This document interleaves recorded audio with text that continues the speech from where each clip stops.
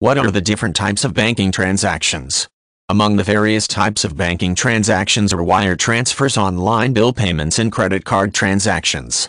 Other financial transactions that may occur through a bank include mortgage loans and small business loans.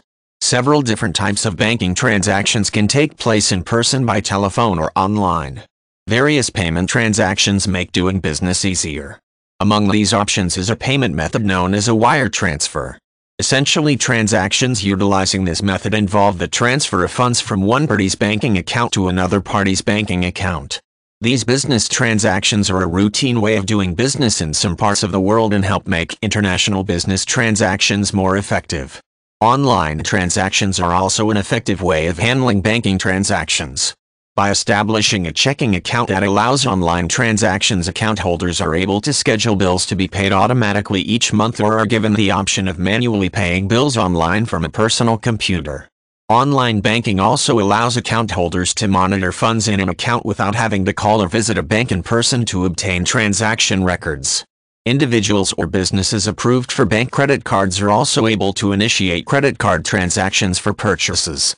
These banking transactions present the user with a convenient way to purchase items, pay bills, rent cars, or perform a variety of other financial transactions without using cash.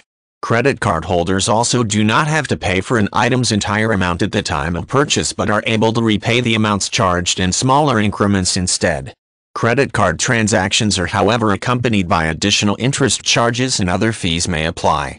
When purchasing a home, starting a new business, expanding a business, or when in need of funds for a variety of different interests, banking transactions that lend money to borrowers are often sought. These transactions do not require the borrower to be a current banking customer, but upon credit approval, individuals and businesses can receive financial loans. The amounts in terms of each loan vary, and a borrower may even have more than one loan from more than one banking institution. While most other banking transactions may transpire online or by phone, the process of obtaining a bank loan most often requires an in-person visit to a bank to discuss options, submit an application, and sign for the release of funds if a loan is approved.